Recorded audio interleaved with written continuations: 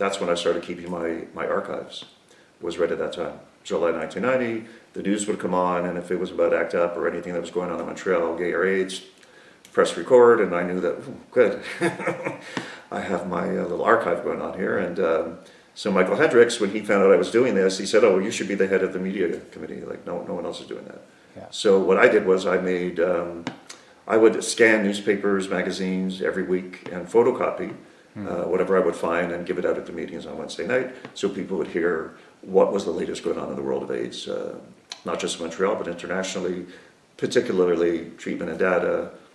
We had, I guess, our own treatment and data committee, but I would say that ACT UP Montreal really everybody looked up to the mothership, ACT UP New York, because they really did start the ACT UP movement. But I think by 1991, there probably were 80 chapters, maybe worldwide. Yeah. We had ACT UP Paris contact us and say they're going to be in Montreal, and they arrive at the meeting with their ACT UP Paris T-shirts, and it's like a fraternity.